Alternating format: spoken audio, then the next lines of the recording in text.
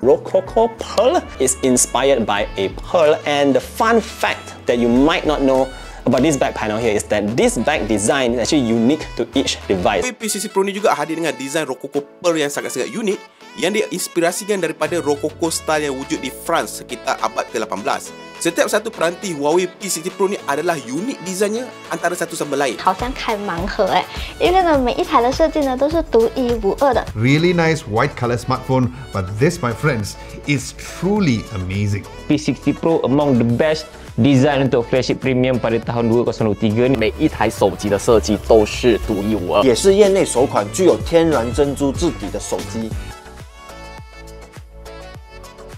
HUAWEI P60 Pro ni dengan ultra low light telephoto kameranya berserta dengan full part super light intake ability pada kamera utamanya cuba untuk membawakan suatu perubahan besar pada mobile fotografi semasa. The P60 Pro currently sits at the #1 spot in DxOMark smartphone camera ranking. 只能说这一次凭着它超强的长焦镜头，还有厉害的主摄，华为 P60 Pro 在手机摄影上的领域又迈出了一大步。 The HUAWEI P60 Pro here is doing a fantastic job at brightening the entire scene or the entire environment. 不仅仅是望远镜，它还是显微镜。